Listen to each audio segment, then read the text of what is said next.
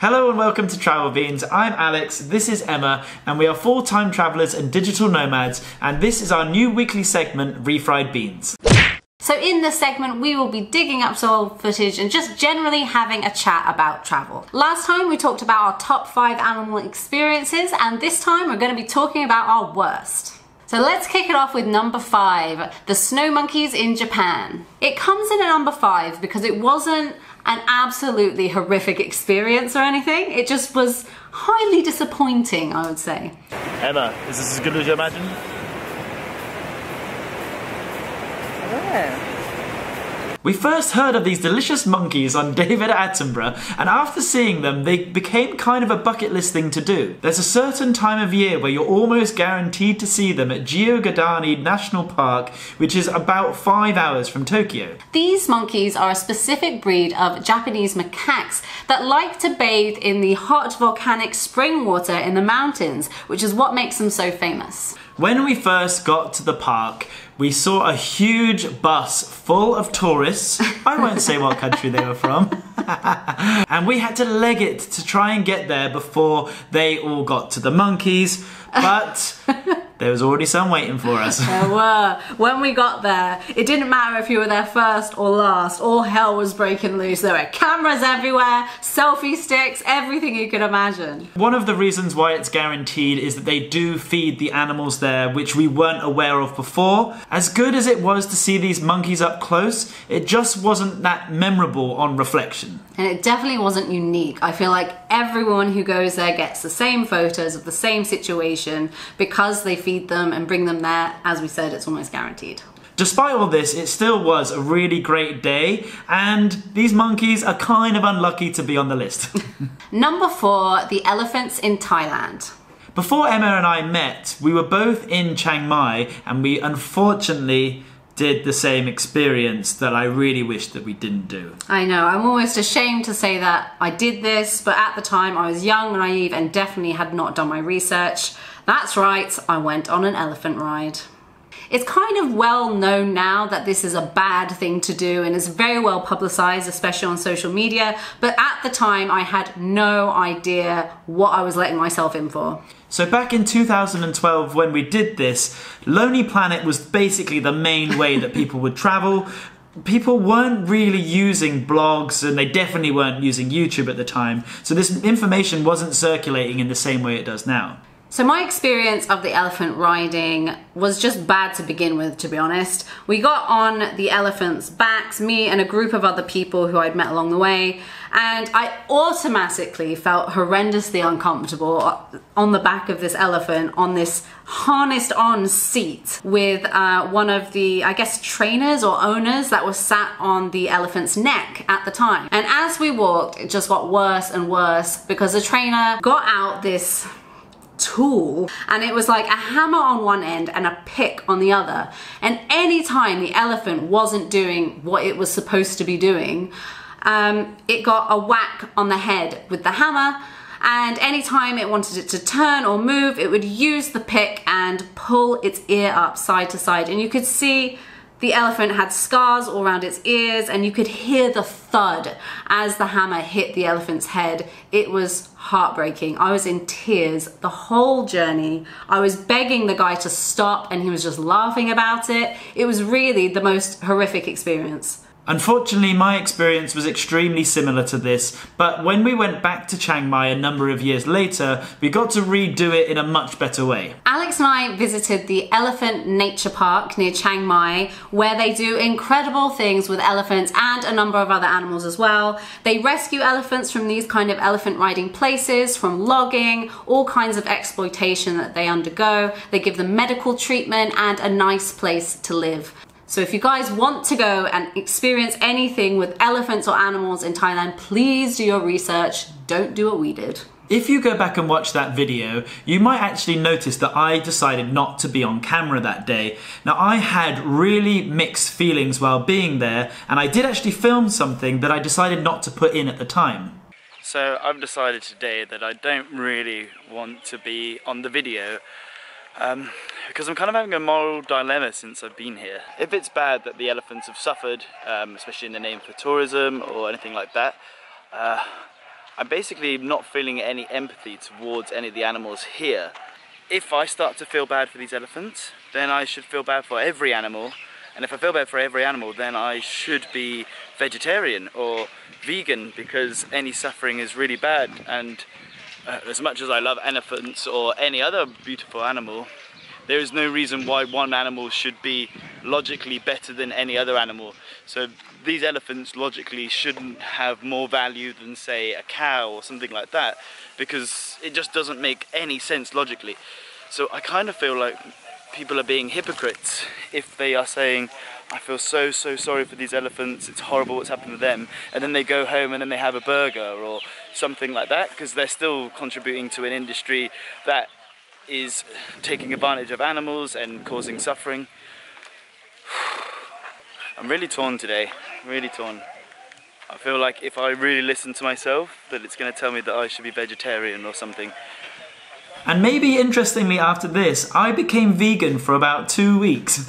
He did. This sausage-loving boy wasn't even drinking milk. I couldn't believe it. I've never seen anything quite like it. But he easily pushed those feelings aside after a couple of weeks, didn't he? And then I just moved on and decided that basically no animals' lives are worth it, so I'll eat all the meat that I want. Number 3, the gibbon in Kuala Lumpur. We never usually go to zoos anymore, but we were given free tickets with the hotel that we were staying at. But we were quickly reminded about why we don't go to zoos anymore. We always like the idea, but we always end up leaving with a horrible, guilty, hollow feeling. There really is something quite depressing about seeing these animals pacing up and down by the windows, because it just looks so small, and even if it's for restoration, I don't know, I just want to go see them in the wild. It's so obviously much harder to see. I love seeing animals so much, I really do love seeing them. The experience seemed to affect me especially because of a specific encounter we had with a gibbon inside the zoo.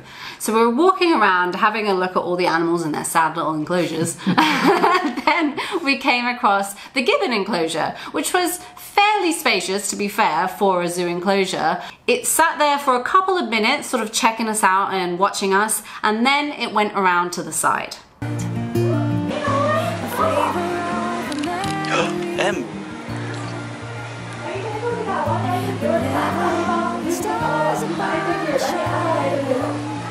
Are you supposed to be doing that? Oh my god. It actually reached out to us.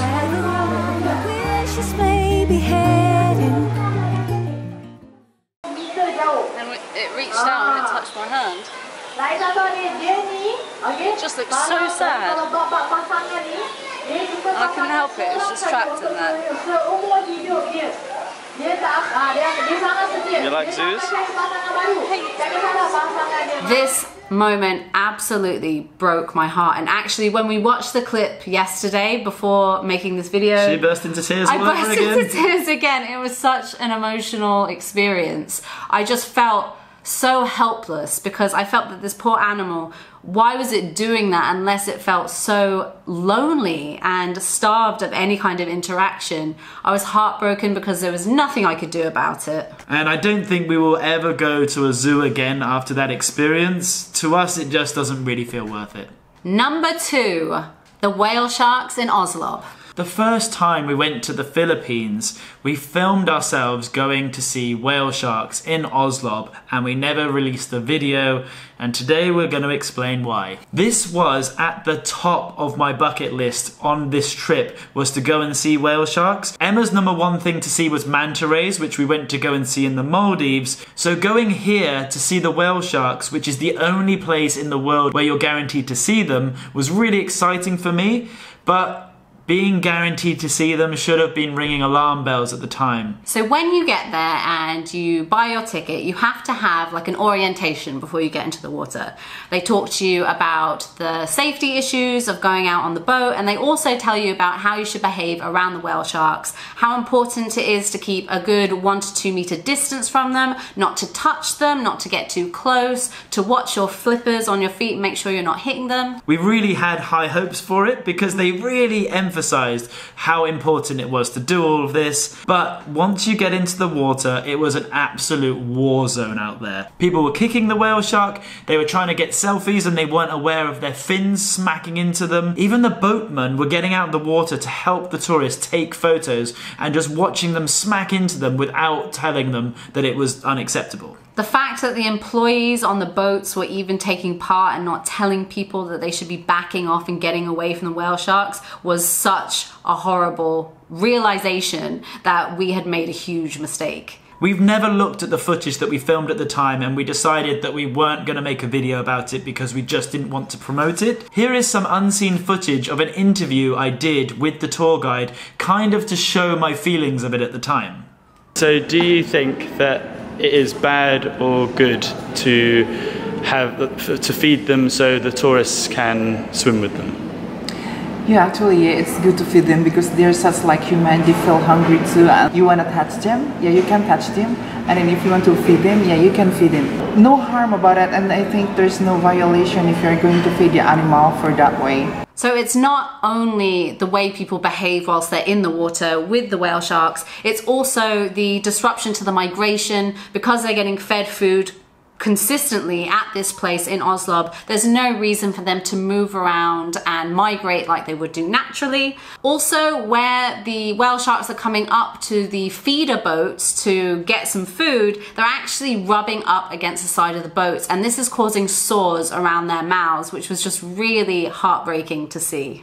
So something that should have been on last week's video at the #1, unfortunately, has ended up on the worst animal experience list of the travel beans, and you don't want to be there. No, no, no. #1, and this is something that's worldwide, it's humans. This might sound cheesy and cliche as hell, but no matter what you think, we are animals. Technically speaking. And all of the worst experiences we've had with wildlife is actually down to humans.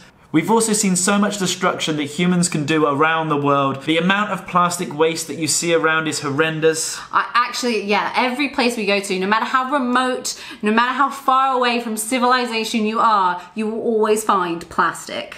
A lot of these plastic bags get washed into the ocean, and like turtles, everyone loves a good sea turtle. They mistake them for jellyfish, which they eat, and then they die because they've got plastic in their bodies. If everyone who comes here just picks up just a handful of rubbish every time they go to the beach, it makes such a big difference. This is something that we're quite passionate about, and we do talk about in other videos, and if we actually thought we had that much influence, we would talk about it a hell of a lot more, because there is not one video where we don't see so much waste on the ground. There is nothing quite like walking through a magical enchanted forest and then having the illusion destroyed. Person that has taken their baby's nappy and thrown it into this magical, wonderful place and ruined my day. I'm furious. Furious. If that's any of you guys at home, unsubscribe or I'm banning you, if there was a way of finding out. The common denominator when you look at this list of bad experiences always comes down to human intervention, trying to force these animal experiences on us, and we're suckers for it. Every one of us buys into it, and actually it's completely unnatural. There's a reason why it doesn't happen naturally. We are far better off going and seeing them in their natural environment, and we always have such good experiences with wild animals as opposed to forced ones. That said, it's very easy for us to say that you should have unique animal experiences in the wild when we can travel full time. Not everyone can do that, so I completely understand the other side of the argument that, for example, zoos are for education, but there's something so empty about these experiences. We're not going to get into a discussion now about what zoos are like and whether or not they're ethical and what they should be replaced with. You guys are free to have that discussion in the comments if you like. However, maybe we all just need to be a little more conscious of ourselves and make sure we try and minimize waste and pollution as much as possible, especially when out in nature. I think most of you guys watching this is just preaching to the choir, and that is another reason why we don't actually talk about it that much, because I genuinely don't think we are going to be changing anyone's minds here. None of these animals are polluting their homes and their environments like we are, and I just hope that there is a nice, beautiful world for our children, your children, their generation, observations to be able to see. Positivity, I like it. Thank you guys so much for watching the video. Please give it a big thumbs up if you liked it, and leave us a comment below. Let us know your awful experiences, your amazing experiences, and just your general thoughts and opinions on it all. I'm actually feeling quite down after talking about this video, It's quite so depressing. I'm not going to give you that much energy for the end of this.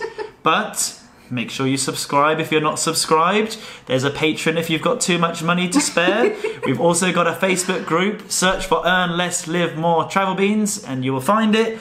And finally, thank you very much for watching. See you next time, and beans out.